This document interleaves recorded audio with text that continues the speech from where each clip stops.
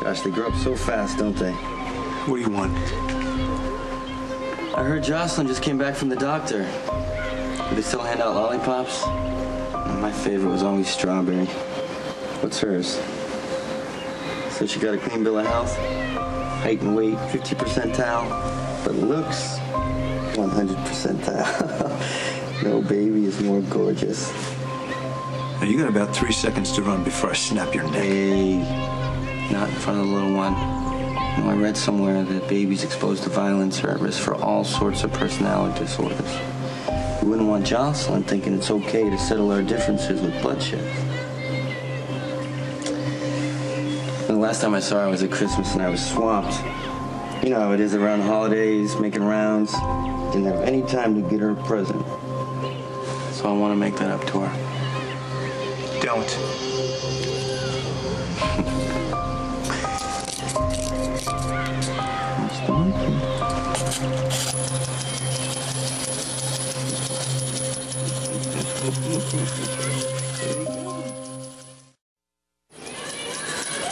Leave.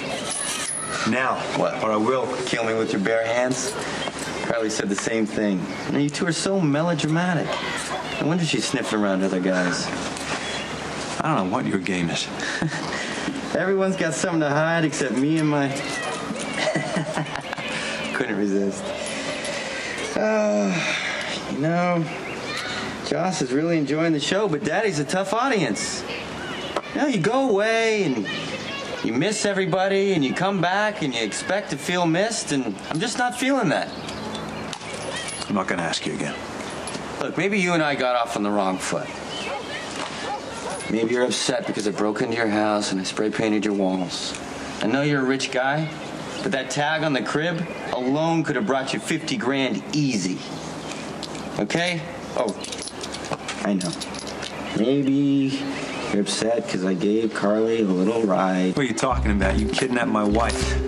There you go with the melodrama again. 10 minutes minimum. What? How long it'll take for the cops to get here. But you could always make a citizen's arrest. Yes, this is an emergency. I'm in the park with Franco, the serial killer. Yes, that's right. Well, if you're gonna go throwing around labels like that, I'm just gonna take my monkey and go. I'll see you later, Joss. Say hi to your mom for me.